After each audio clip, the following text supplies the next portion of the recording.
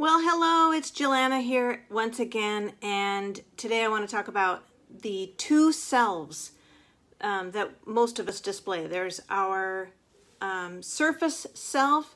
That's the self that goes about living our day-to-day lives without giving too much thought to the experiences that we're having.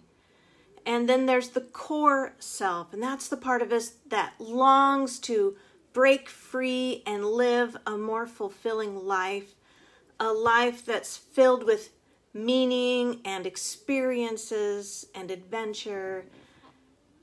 And I think we don't give enough thought to that side of ourselves.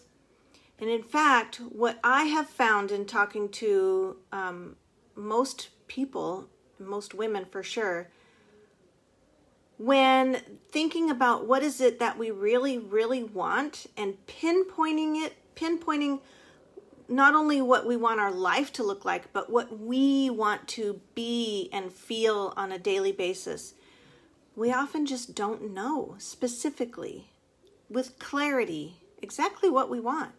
So of course, it leads to overwhelm and frustration and stuckness. So I invite you to spend some time thinking about this, half an hour, half a day. It's up to you how deep you would want to go. But the senses that are most, that create the most emotion for us are sight, visualizations,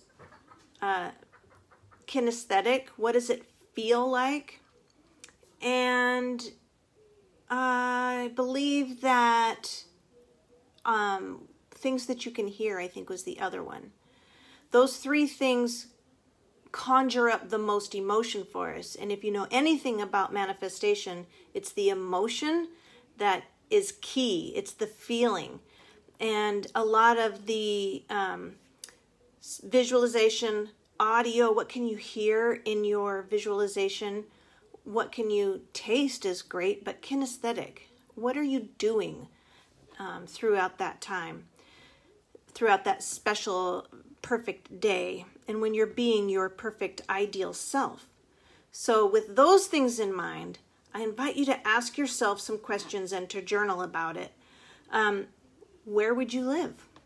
Maybe it's right in the house and in the town that you currently live in, and that's fabulous. Spend some time in gratitude, journaling in your gratitude journal about that, because that's pretty special. What would your ideal house look like? What would you even have for breakfast? Here's where the smell and the taste and visually, you can really, the reason that that's important is because you can really put yourself in that moment and really feel and smell what it would smell like and hear bacon sizzling or whatever it is for you. But I invite you to really think about the details of that and get super clear on what you would like your life to look like and feel like and who you want to be in that situation. So let me know where that is for you. Where would you live? What would your house look like? What would you have for breakfast? Who would you be talking to? What would you be able to hear outside your window?